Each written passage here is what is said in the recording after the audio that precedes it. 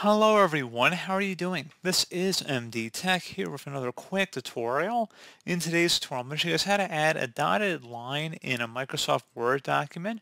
So this should hopefully be a pretty straightforward process here, guys. And without further ado, let's go ahead and jump right into it.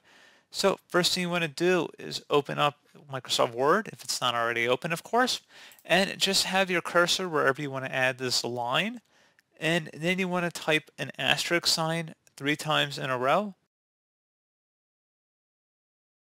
So the shift and the 8 key basically. So you have 3 asterisks all lined up here. And now you want to hit enter on your keyboard. And you should notice that we have a dotted line that's right up here.